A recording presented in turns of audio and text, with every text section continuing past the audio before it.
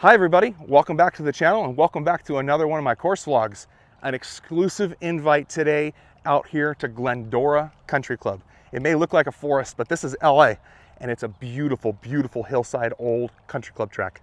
If you're new to the channel, subscribe down below, like the video, and we'll see you out there on number 10. Here we go.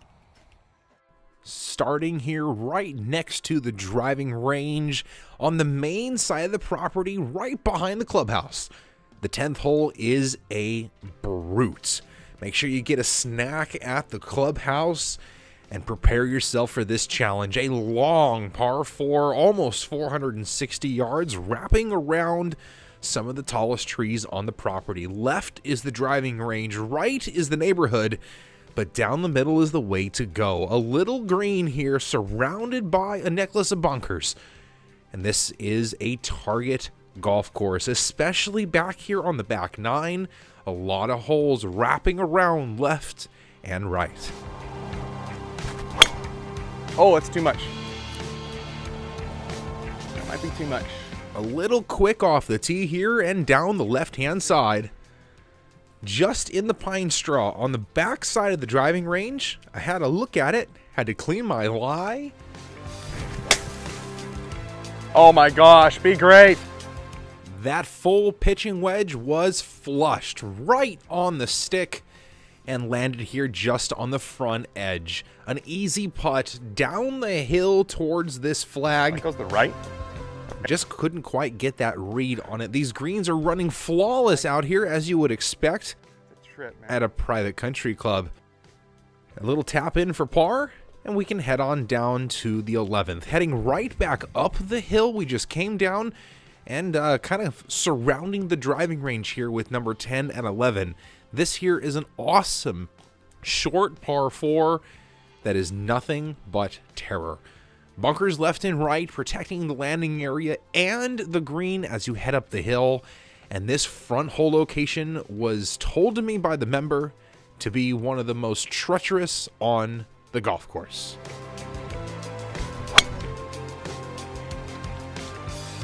It's a little spinny. It's not going to get there. Get over that bunker, please. After a pull left on the last tee, I was happy to get this one cutting down the middle. Left myself 55 to 60 yards here to this flag. A little knockdown lob wedge just beyond the flag. Left myself this putt.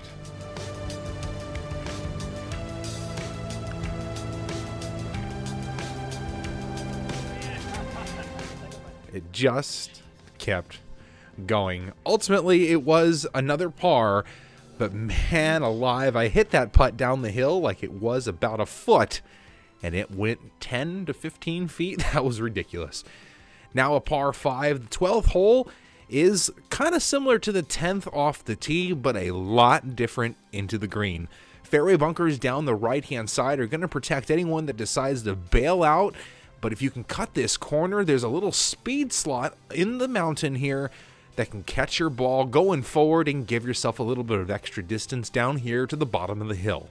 Now, you're not seeing things wrong. That's a tree right in the middle of the fairway. As you climb the hill, you got to negotiate the tree. Do you have enough to get it over it, or will you be playing around it? A gorgeous green complex here, sitting at the top of the hill, surrounded by more bunkers. That's how you hit a big drop, boys.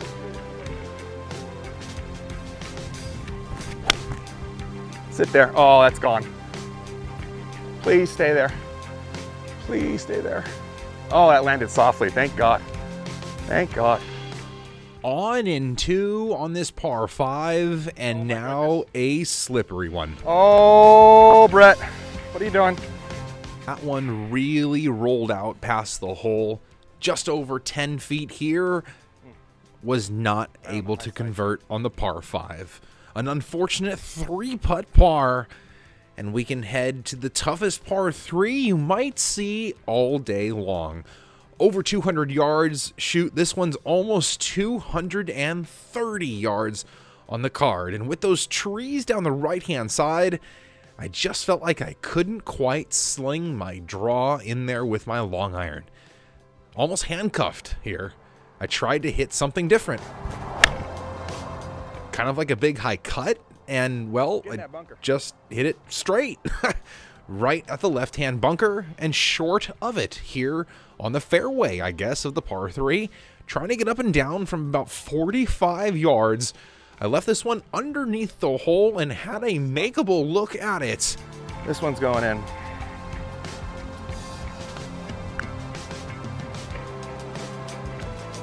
Damn, I felt every ounce of that one. I did.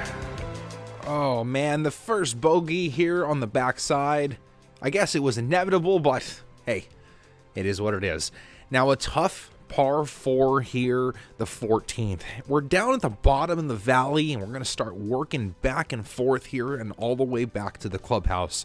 This 14th hole is a very awkward tee shot. It does wrap around to the right this time. We've been seeing a lot of holes go to the left, and this one is also off camber, as the hill will kick any tee shot down towards the left. A relatively simple green, just one bunker up there to contend with. Now, it was more of a test of trying to hit my driver every which way but straight. This was another little double cross. Tried to get it to turn over to the right, but it didn't happen. Oh, give me a golf shot, please. Give me a golf shot, please. There we go. Thought I landed this one perfectly, but it was just a little bit long. It did land on the green, and I had a great look at it with a putter from that back fringe. Leaving it just a foot underneath the hole. We can kick it in for the par and head down the last par 3 of the day. This is a gorgeous one, framed by these tall pine trees and those deep bunkers. This one should be a mid-short iron for most. It was a full 9-iron for me to this front flag. Enough. Enough. Oh, it's over the top of the bunker. Hopefully that kicked down. We'll see. It did kick down over the top of the bunker here onto the front of the green. Pin high, 12 feet. That's so slow going back towards the mountain. That's unbelievable. And I tried to just give it too much respect. Under the hole, tap in for par, and we can head to a set of par 4s that are very, very different than we have seen all day. Teeing off from a chute of trees, this 16th hole is very short, only 320 yards from the tips. That makes that lake 230 off the tee. The bunker is only 200 yards, and then you're going to have to hit a full club up and over the trees to this isolated little green back here. It's nearly an island. So this is just a 6-iron for me. My 200-yard club, I'm trying to lay it perfectly into the middle of the fairway, and I hooked it. Right next to the cart path, I had just over 100 yards and had to push this lob wedge up and up over the tree, and I just didn't hit it hard enough. Right into the tree, and now we're playing 3 from about 45 yards short of this flag. Bite.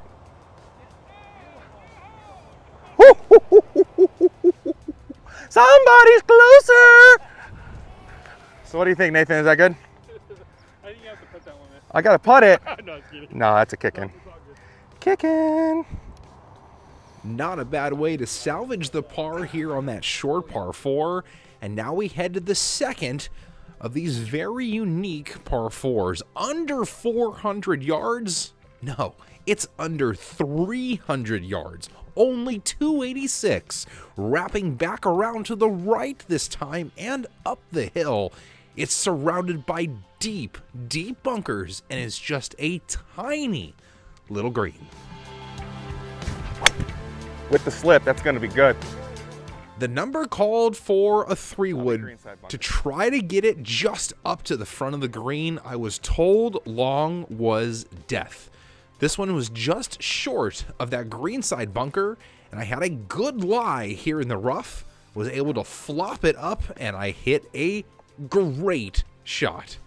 Up here to just about 6 feet, lined it up and tapped it in for the birdie to get it back here to 1 over par with just a par 5 to play. It's time to feast here on the last hole, and let's see what I can do. Now, this one is awesome. It's one of the most dynamic finishing holes I've played in a long time.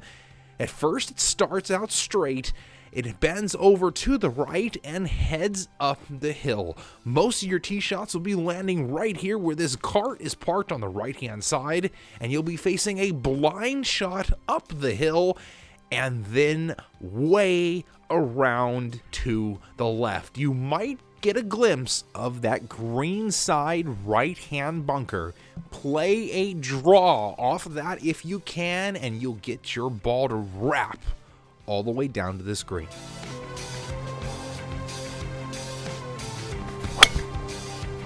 So first things first, hit the cut off the tee and right down Main Street. Left myself about 250 yards, and this was a full 2-iron for me, which I hit thin to win. Holy moly, a worm burner of a draw all the way down there and over the green, and it got caught up in this back rough just over the green. That's it. All right, folks, well, thanks for tuning in. Subscribe, and we'll see you next time.